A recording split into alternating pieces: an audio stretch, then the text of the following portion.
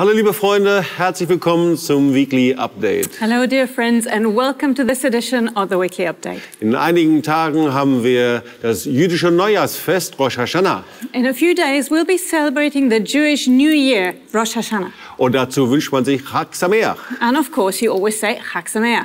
Und das wünschen wir natürlich allen, die hier mit dabei seid. And this is what we wish for everyone who's watching right now. Und ich freue mich, dass Heinz Reuss hier mit dabei ist in der Sendung. I'm very happy to be able to welcome Heinz Reuss with us. Der Marsch des Lebens Direktor, der internationale. International Director of the March of Life Movement. Also super, dass du mit dabei bist, Heinz. Great to have you with us. Super mal wieder hier in der 9. Stunde, nicht in der 9. Stunde, sondern beim Weekly Update zu sein. It's great to be part of the Weekly Update. Not the 9th hour this time, but the Weekly Update. So, und wenn jemand noch die neuesten Informationen hat über Marsch des Lebens, was da gerade so geht, dann bist du es. Komm, erzähl uns das mal. Now, if there is anyone who knows the latest developments of what's happening with March of Life, it's you. So share a little bit. What's going on? Also das Erste ist, wir hatten natürlich in dieser Corona-Zeit oder haben natürlich eine besondere Zeit, wo wir auch besondere Aktionen machen. Well, of course, during the COVID-19 pandemic, it is a very special time, and we did have and still do have very special projects. Und eine Sache, die wir entwickelt haben, sind Zoom-Calls mit Holocaust-Überlebenden. And one thing we've developed are Zoom calls with Holocaust survivors. Wo wir Holocaust-Überlebende zusammenschalten mit internationalen Gruppen von jungen Leuten in Lateinamerika, in Deutschland, in der Schweiz. And in this project, we connect Holocaust survivors with groups of young people, whether it's in South America, Germany, Switzerland. Und sie erzählen ihre Geschichten. And they share their stories. Und Freundschaften entstehen. And it gives birth to friendships. Und es ist für beide Seiten was Besonderes. And for both parts, it's something really special. Die Holocaust-Überlebenden kommen raus aus Isolation und Einsamkeit in dieser Zeit, wo sie eben tatsächlich oft wirklich isoliert sind. It is something that helps Holocaust survivors to get out of this atmosphere of isolation, because due to COVID-19, they are under isolation. Und für Gruppen von jungen Leuten ist es die Möglichkeit, direkt Holocaust-Überlebende kennenzulernen und ihre Geschichten zu hören. And for groups of young people, it is the possibility to personally meet Holocaust survivors and to learn their stories. Und für die Holocaust-Überlebenden ist es so besonders, And for the Holocaust survivors themselves, it is so special dass sie jetzt schon häufig bei den Calls ihre ganzen Familien eingeladen haben, sich auch zuzuschalten. that many times when we are planning such Zoom calls, they're even inviting their own family members to come and join and watch. Also das ist ein Projekt, was wir gerade machen So that's one project we're having right und was now, wir fortsetzen werden. and which we'll also continue. Und meine Mitarbeiter Michaela Buckel und Kasia Martinovic haben ein Programm entwickelt. And my team members, Kasia Martinovic and Michaela Buckel, they've developed a program In unserer Ausstellung hier in Tübingen. here right for our exhibition in Tübingen. Und da gibt es so einen Flyer, das kann man auf der Webseite auch anschauen, And we've created a brochure, and you can also see it on our website. wo es den ganzen Herbst über Programme geben wird dort in der Ausstellung. And all throughout autumn, we will have continuous program in the facility of the Und exhibition. das fängt jetzt zu Rosh Hashanah an, And we'll begin at Rosh Hashanah mit speziellen Führungen, with special guided tours. mit einem Programm für Kinder auch. And we'll have a special program for children as well. Und so wird es den ganzen Herbst bis in den Winter hinein ein besonderes Programm gehen, natürlich nach Corona-Bedingungen. So throughout the autumn months up to winter, we will have a special program even geared to COVID-19. Ja, und das Beste ist natürlich, wenn ihr einfach nach Tübingen kommt, wir laden euch ganz herzlich ein. And of course, the best thing is for you to come to Tübingen, and we invite you very warmly. Come and see Und du us. kannst das verbinden mit unseren Gottesdiensten. And of course, you can combine it with visiting our services. Oder du kannst es verbinden mit einer ganz speziellen Aktion, die wir euch jetzt vorstellen möchten. Or you can combine it with a very special project that we have, which we'll introduce in a moment. Weil das eine Problem von Holocaust-Überlebenden ist natürlich ihre Isolation, dass sie alleine sind. Because one problem of Holocaust survivors is their isolation, the fact that they're on their own. Aber das Zweite, was doch viel dramatischer ist, ist, dass sie den Antisemitismus und Judenhass heute so erleben, dass sie an frühere Zeiten erinnert werden. But the other thing, which is even much more dramatic for Holocaust survivors, is that they experience the anti-Semitism and hatred of Jews today in a way that truly reminds them of the past and what happened back then. Was empfinden Holocaust-Überlebende, wenn heute auf den Straßen Demonstranten mit den Davidstern, mit dem gelben Davidstern herumlaufen und ihn mit Impfungen identifizieren. And so what do you think Holocaust survivors feel when the protesters against the COVID-19 restrictions walk around with armbands with a yellow Star of David, comparing it to vaccinations? Oder wenn die ganze Covid-19 verbunden wird mit Verschwörungstheorien und gesagt wird, eigentlich sind doch die Juden daran schuld. Or what do you think they feel when the entire COVID-19 problem with the pandemic is then actually connected to conspiracy theories and they say, well, who do you think is behind it all? Of course, the Jews.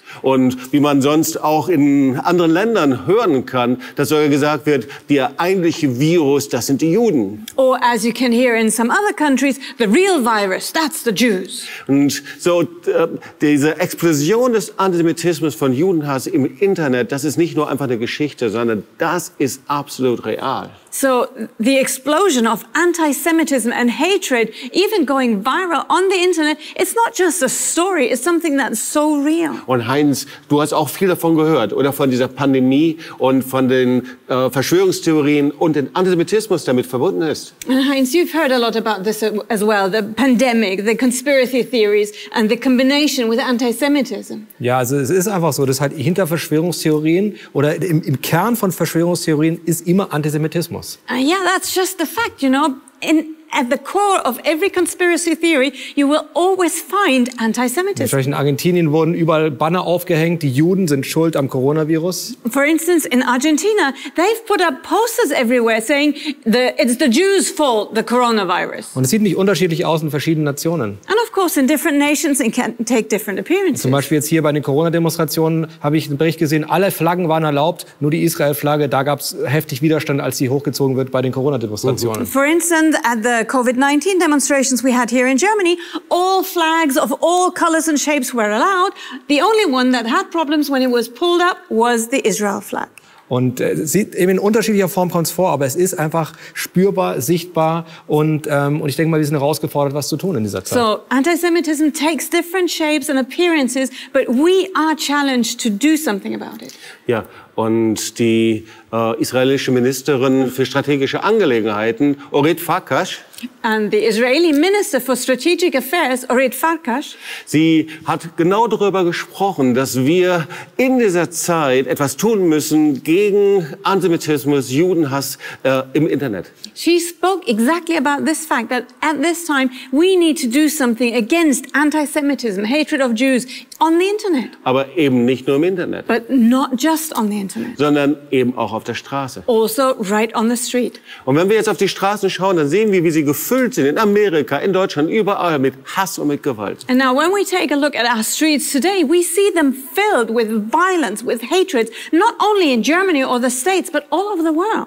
Und wir können uns als Christen in Gemeinden nicht mehr nur in einem Lockdown-Verhalten zurückziehen. And as believers, as Christians in the churches, we cannot hide behind our lockdown behavior. Und deswegen möchten wir dich ermutigen am 4. Oktober zu einer weltweiten Marsch des Lebens Aktion. That's why we want to encourage you to participate in a global March of Life project on the 4th of October. Und wir wollen statt Hass, wollen wir Versöhnung auf die Straße bringen. And instead of hatred, we want to take reconciliation right to the streets. So, wenn Tausende, Zehntausende auf die Straße gehen können, warum können da nicht Christen auf die Straße gehen, die Israel lieben, um ihre Stimme zu erheben gegen Antisemitismus und Judenhass? Because if thousands and tens of thousands can take to the street to demonstrate, why can't we as Christians, as believers, take to the street to show our love for Israel? So, Heinz, was passiert bei dieser Aktion? So Heinz, what's the plan for this project?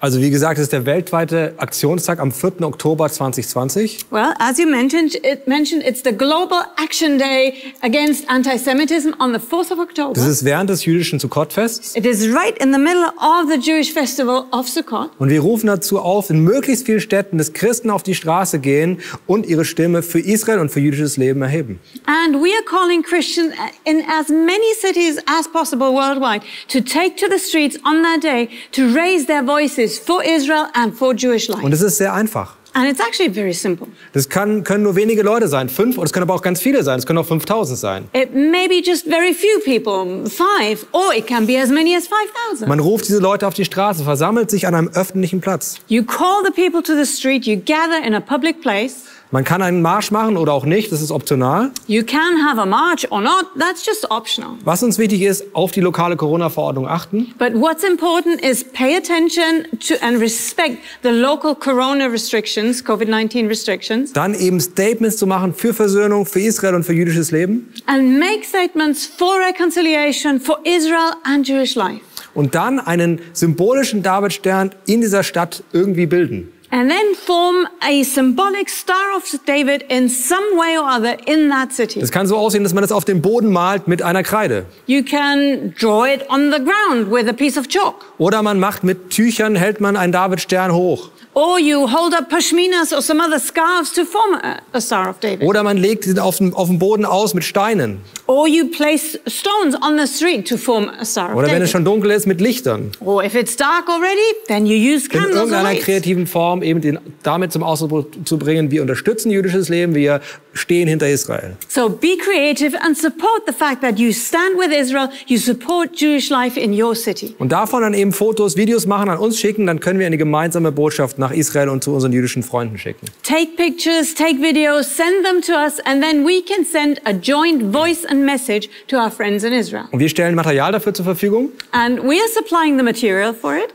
Wir stellen Banner dafür zur Verfügung. So we have designed banners. Und das schicken wir die Grafik zu, dann kann man die selber drucken. And we will send you the design, and then you can print for yourself how many ever you need. Auf kleinen Schildern, auf großen Bannern, wie man das möchte. You can have small posters, large banners, whatever you want. Und wir schicken auch so Artwork zu für so Masken. And we will send you the artwork for face masks. Und auf Deutsch werden wir die auch in Massen produzieren. And printed in German, we will have a mass production of them. Also das heißt, man kann selber produzieren oder auch auf Deutsch bei uns bestellen. So either you produce your own or you order the German version. Und man trägt sie dann so. And then you wear it like that. Und man macht eben hier dieses Statement Reconciliation, not hate, Versöhnung statt Hass. And then the statement on the mask is reconciliation, not hate. Und das ist die Botschaft, die wir haben, Versöhnung statt Hass. And that's the message we have, reconciliation, not hate. Und man kann es anmelden. And you can actually register. Damit wir das eben nennen können auf der Liste der Städte und Orte, wo das stattfindet. So we will be able to produce a complete list of all the cities that are joining us. Geh auf www.marschdeslebens.org. Go to www.marchoflife.org. Direkt auf der Startseite ist dort ein Link, das kannst du gar nicht verpassen. Und dann kannst du deine Stadt dort anmelden und bekommst dann Material zugeschickt. And right on the first page, you can't possibly miss it. There is a link, click it, register your city, and so we know you're doing something. Ja, und wir hören auch schon von offiziellen Vertretern, die einfach die Veranstaltung unterstützen.